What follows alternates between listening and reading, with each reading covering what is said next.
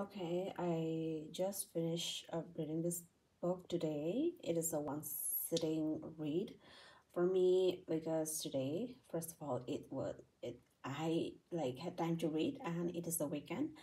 So, but I give it 3 stars. This is the second book by the author.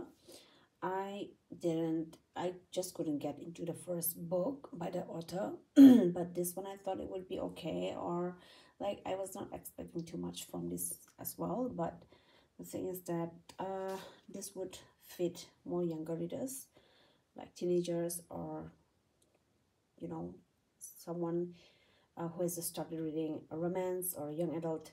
And regarding this music, and there is a huge aspect of the music and songs, but I think it was not written that well regarding that area.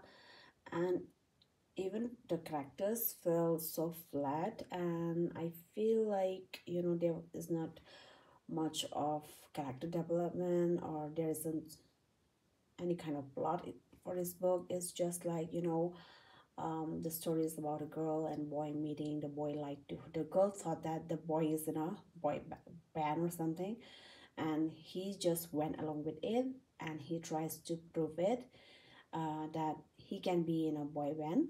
And this entire time he was lying to her, and yeah, with his friends he tries to form a band and perform a song in the end.